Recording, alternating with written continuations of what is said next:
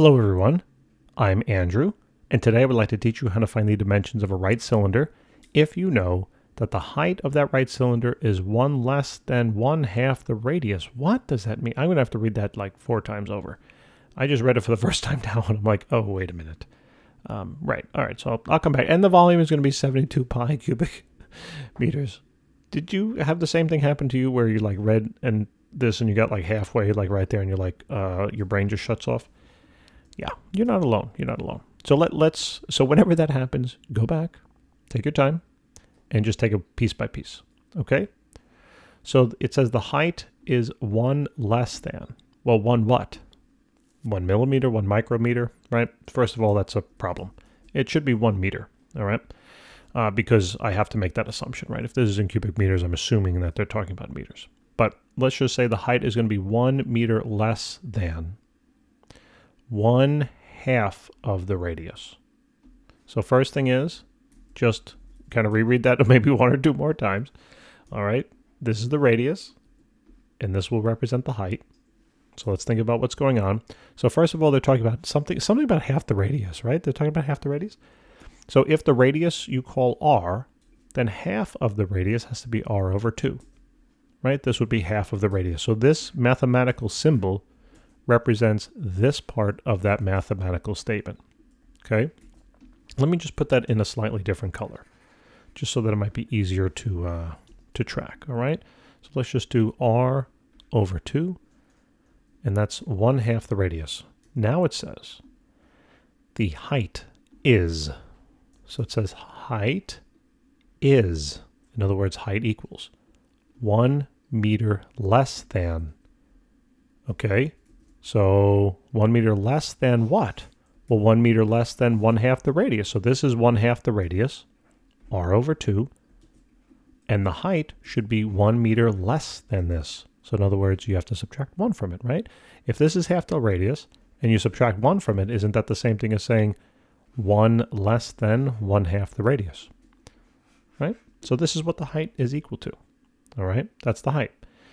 Now, what I'm going to do is, because I want to have both of these now, radius and height, in terms of the same variable. I don't want an r here and I don't want an h here. What I'm going to do is, because I know what h is equal to, meaning it's equal to r over 2 minus 1, I'm going to just substitute that now, all right? Because I know that the height is equivalent to that. So what that now allows me to do, so r over 2 minus 1, what that allows me to do, and you will see once I create my formula here, it allowed me to calculate stuff. So the last piece of information is it tells us that the volume is going to be 72 pi cubic meters. So somehow the volume has to be related to the height and the width, you know, somehow. So how is that, you know, how, did I say height and the width? I meant the height and the radius. Sorry, we're not dealing with a 2-dimensional box. So the volume of a right circular cylinder is going to be equal to pi times the radius squared times height. So the volume they told us is going to be 72 pi. That's going to equal pi times the radius squared, which you defined as just r, times then the height. Well, the height is now r over 2 minus 1. Now you can simplify this a little bit. Get rid of the pi's, not the 2. So it's going to be equal to 72 times now r squared times r over 2 minus 1. All right, and now from here what you can do is you can kind of use a couple of mathematical techniques, and it's going to take you a while to get this problem done. Instead, we're going to use a calculator. I highly doubt that you're not going to have a calculator here to solve this problem. But if you don't, what you would do is factor this, basically, not factor it. What you would want to do is set this equal to 0. That's what I'm going to do anyway right now. So let me just do that. So 0 is going to be equal to r squared times r over 2 minus 1. Minus 72. And then what you'd have to do is distribute this, all right? You're going to get like a cubic function. And from that, you're going to have to use the rational zero theorem, all right, to help you out. So if you want to know how to do that without a calculator, check out, just Google Glaser Tutoring, rational zero theorem, and the videos will come up, tons of them, all right? And just watch it, and I'll walk you through step by step of how to do it. But you'll see, after you watch it, you'll see why. I highly suggest you watch it, but you'll understand why you don't want to do it this way, because it's going to take you an hour and a half. So instead, what we're going to do, we're just going to stop it at this point. Actually, we're just going to stop the video. Thanks for tuning in, and no, I'm kidding. Just kidding. Don't throw your computer across the room. I got you covered. Don't worry. So what we're going to do now is we're going to take this part, all right, and we're going to plug it into the calculator. So remember, first you got to set it equal to 0. Now I'm going to use x instead of r because that's just the variable here. So it's x squared, parentheses then, you're going to do x over 2, x divided by 2, okay, minus 1, close the parentheses, minus then 72. All right, and what you're going to do is you're going to hit graph. Now, what you're going to see happen is that this crosses the x-axis. And the location, the value of x, in other words, where this crosses the x-axis, is your solution. All right? Is the solution. So we can just see from the picture, there's 1, 2, 3, 4, 5, it looks like 6, right? So if you were to plug in 6 for r, and you calculate it out, what you're going to find is that this whole thing goes to 0. In other words, 6 is a solution to this equation. So whenever you set something equal, so this is the fact. Whenever, well, this is the fact or this is a fact. This is a fact. When you set an equation equal to 0 and you graph the other side, whatever the x-intercept is a solution for the variable. Okay?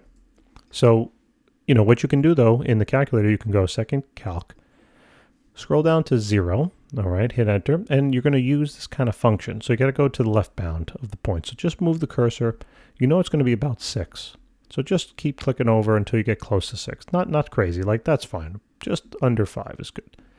Then click over. You're going to go to the right bound, right? That's fine. Go somewhere over 6. I don't know, somewhere 7. That's fine. And then you're going to guess. Just get it close enough. You don't have to be exact. Watch, 6.21. Watch. If I hit enter, boom. You see it calculates it right there.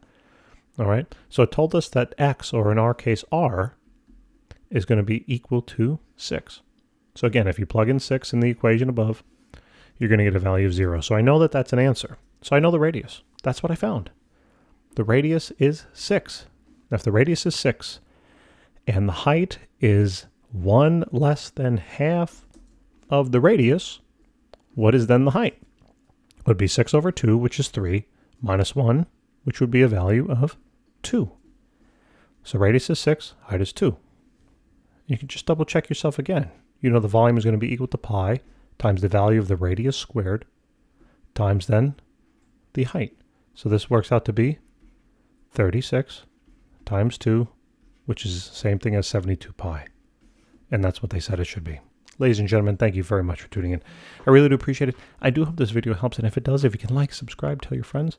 We try to go through painstakingly exhaustive detail here to try and show you how to approach problems. And we have thousands of videos out there. So I basically guarantee that if you watch the channel, you're probably going to wind up doing well in the class, but you should be trying to perform the problems first and then using our videos as a guide if you're having a little bit of trouble.